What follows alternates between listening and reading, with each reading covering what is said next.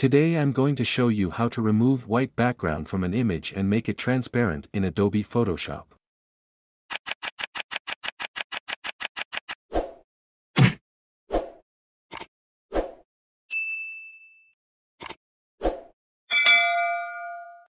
First go to the window and open your Channels panel.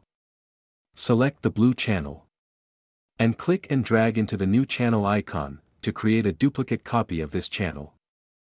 Now go to Image, Adjustments, and open your Levels window. Drag this top left slider to the right until these images turn black. And drag this right slider to the left until the background becomes white. Press OK once you're satisfied. Now open your brush tool from the toolbar and with a hard round brush. Make sure foreground color is black.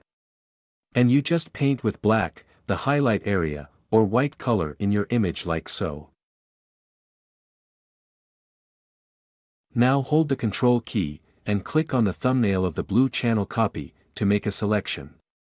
Now select the RGB channel.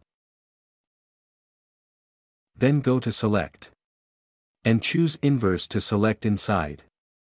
With the selection active, click on the mask icon to remove the background.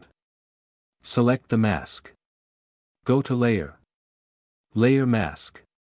And Apply. Now let's zoom the image. And you can see here that the image has no background, and you can save it in your folder in PNG file format. And that's it for today. Thanks for watching.